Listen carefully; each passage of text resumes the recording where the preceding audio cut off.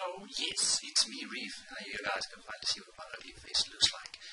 The reason I'm recording this video is because I want to show off the new gift I got, or present I bought for myself from Logitech, or from Amazon rather, as well as some second-hand stuff.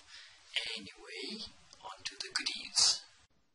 As you can see, I got myself a new Logitech G502 Proteus Spectrum RGB mouse thing.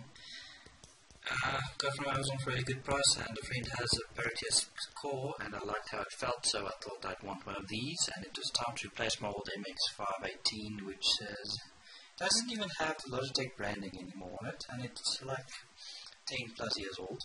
There's my second hand but new for me CM Storm Quickfire Pro keyboard. Kinda like it.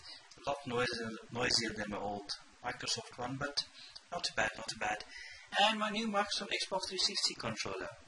The reason I got this is because not all the games supports my old Logitech one, and it's a bit of a pain. So hopefully I'll take a look at some of the games I bitched about the controls, like the Naruto Ultimate Storm 4-1, and try it again with the Xbox controller, and maybe that will change my mind about the game, but we'll have to see. Anyway, cheers.